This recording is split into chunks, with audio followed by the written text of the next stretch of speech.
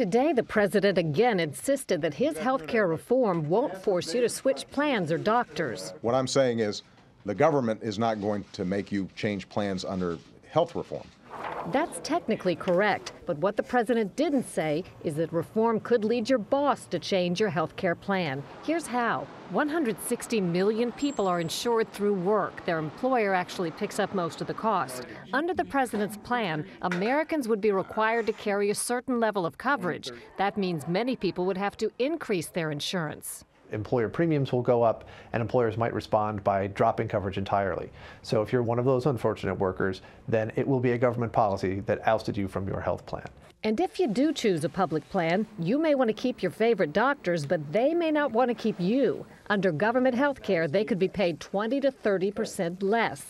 Today, Mr. Obama also scoffed at claims that a public plan would put private insurers out of business.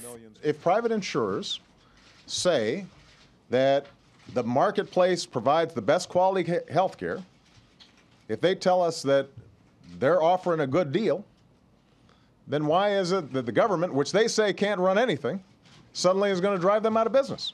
The answer, say critics, is that the government has many tools to get an unfair advantage and undercut private companies. The government can subsidize its plan with tax revenue from other taxpayers. The government can enact regulations that favor its plan over other private insurers. In the end, the president argues it's riskier to do nothing because rising health care costs have put employers on the brink of raising premiums or dropping health insurance entirely. Sharyl Attkisson, CBS News, Washington.